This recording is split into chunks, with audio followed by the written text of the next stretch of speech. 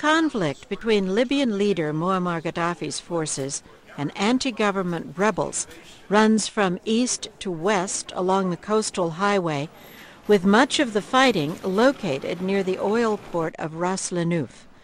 NPR's Peter Kenyon stepped off that highway and found a glimpse of the hardship ordinary Libyans suffered under Gaddafi. He also found a wide range of views on how this rebellion could end. The narrow strip of two-lane blacktop snaking along the Mediterranean coast between the oil port of Ras Lanuf and the Gaddafi stronghold of Sirte is the scene of explosions and gunfire, charging rebels and circling fighter jets. The highway's filled with young men with guns they've rarely, if ever, used before, and fleeing civilians.